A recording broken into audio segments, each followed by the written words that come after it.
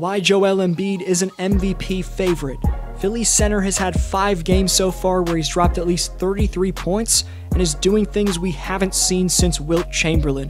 So this video will take a look at the improved aspects to Embiid's game that have allowed him to dominate, and make sure you stay tuned for a prediction of whether or not Joel will take home his first NBA award this year. If you're already subscribed, welcome back to D-Flow Hoops. If you're new here and a basketball fan interested in NBA rankings, predictions, as well as stories about the league, welcome aboard. You definitely came to the right place. Please subscribe and hit notifications so you're updated every time I post content. Now let's get into this. Embiid's been proving he's one of the top post-up players in the league, and one of the most dominant NBA scoring threats in general. Whether he's facing up or backing down in there, he'll either A, jab step, then make a 10 to 17 foot jumper in traffic, B, drop step, then fight his way to the basket off the dribble, or C, turn around for a fadeaway. To add to his defender's nightmare, Joel's combining that post-up game with his new and improved shooting touch from beyond the arc. Take a look at how his three-point shot in last year's playoffs, where he made just 20% of his attempts, compared to his form from deep range this season. In the bubble, his release was rigid, he landed off balance, and he was hesitant to let it fly. Conversely, in 2021, his shooting mechanics are on point.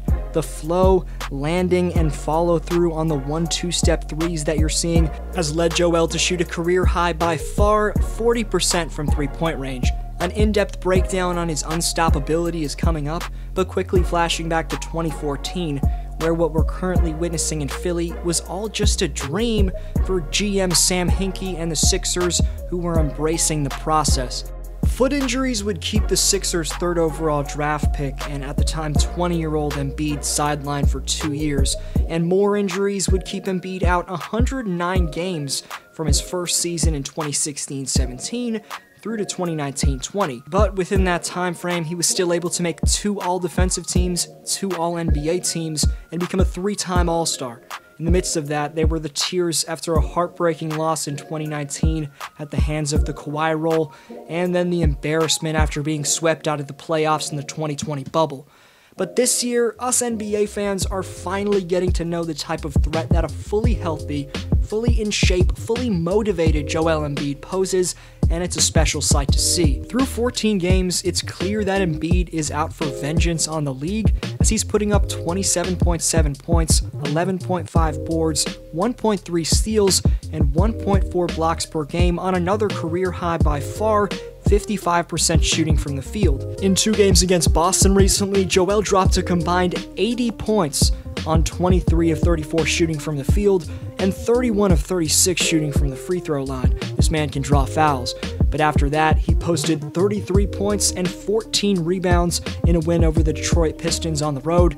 That's the 4th time in Joel's career that he's had 3 straight games of 30 points and 10 rebounds. Wilt Chamberlain and Charles Barkley are the only other Sixer players in franchise history with as many 30 and 10 games consecutively. Before he achieved that, Embiid made franchise history against the Miami Heat, taking control in the 4th quarter and overtime, becoming the first Sixer player with 45 points, 15 rebounds, and 5 steals in a game ever.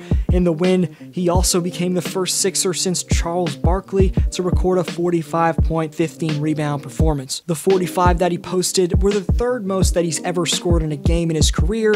To be fair, Miami didn't have Bam Adebayo because of COVID-19 protocol, but it's those type of stat lines from Embiid that prove to you how dominant he's been this season.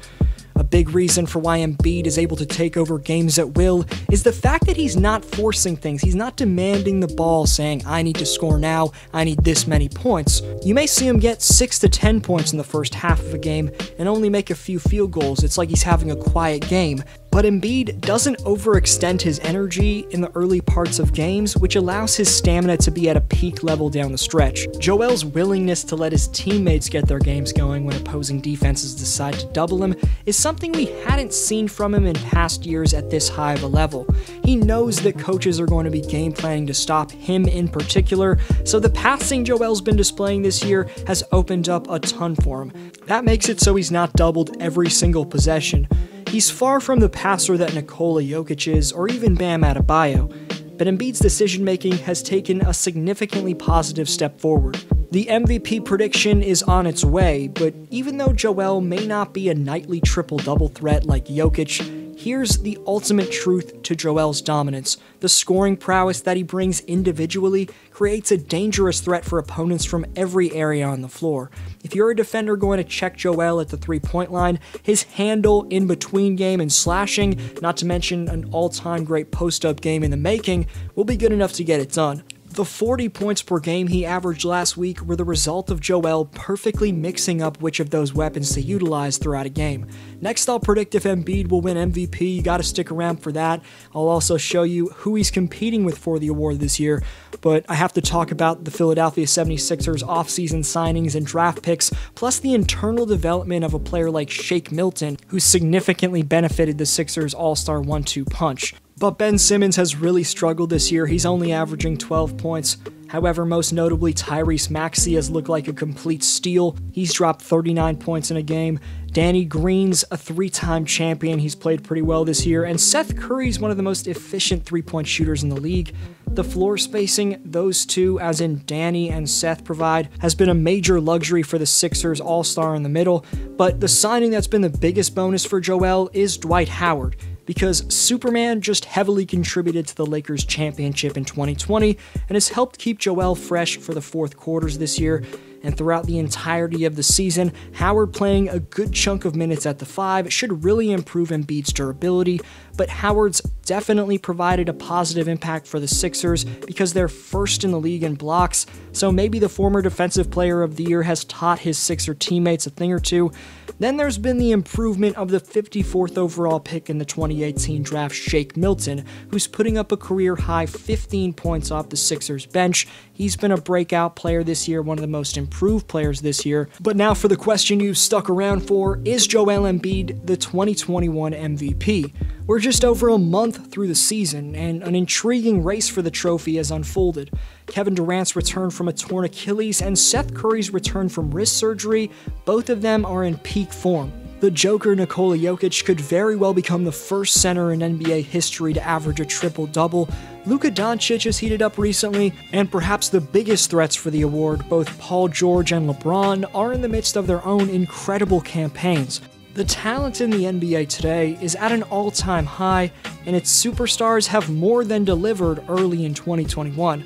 But that talent includes the man of the hour, Joel Embiid, who's dunking everything in sight and is as locked in as we've ever seen him.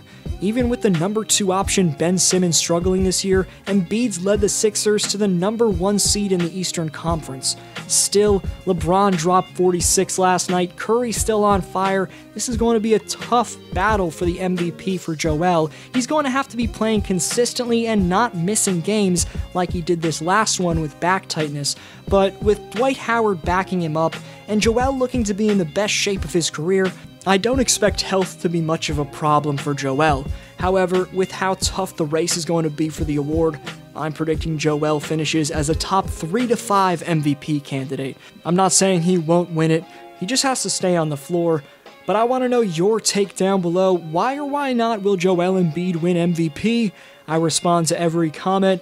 Follow me on Instagram and Twitter at DFlowHoops to stay updated. Links in the description. Leave a thumbs up if you enjoyed. It really helps this video spread. This was DFlow. You're the best for sticking around, and I'll see you next video.